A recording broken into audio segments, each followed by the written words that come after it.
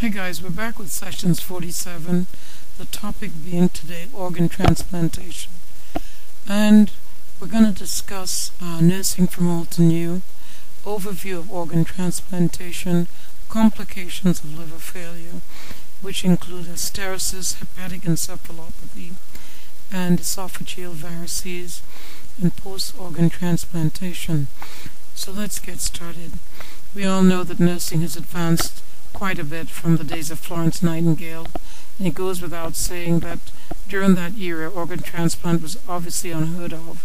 But now today it's just a normal thing for patients to have different organs transplanted, and we know that we may not all encounter the one who's had the liver done, but people probably meet somebody who's had a heart, a kidney, and it is quite intensive once a patient has had an organ transplanted, because it's stressful on everyone, the family members waiting for that organ, having the actual surgery done.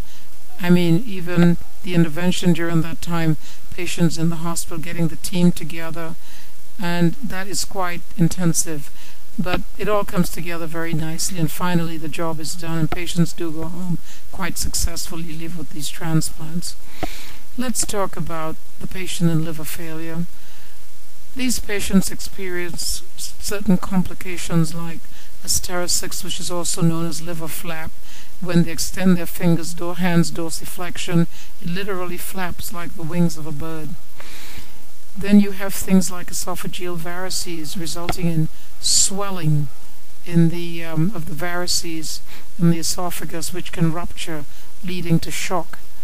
And then how about hepatic encephalopathy?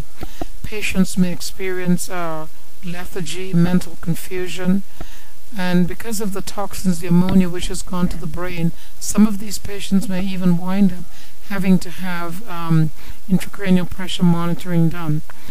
On the right hand side I have included the biliary tract. You can see the liver, which is made up of 4 lobes.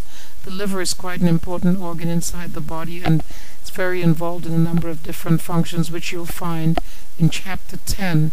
If you go to the clinical settings step by step, dearnurses.net, you'll find it in chapter 10. Now let's talk about once an organ has been transplanted, and these patients, of course, there are many people involved in the liver team. You've got the actual surgeons who do the transplanting of the liver, but how about the family members also are part of it, the social worker, the liver coordinator who helps to keep everything together, communicating with all the different areas, different people involved. And then once these patients go home, all is not said and done. We have problems like follow-up care. We have these patients, family members have to keep going back for further intervention. And we've also got, sometimes they may go home with a tube like a T-tube, and they have to continue to empty and measure and make sure everything is no infection, lots of other things to be done.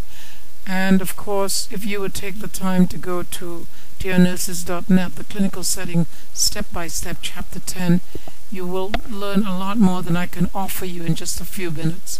So stay posted for more clinical information, and have a great weekend.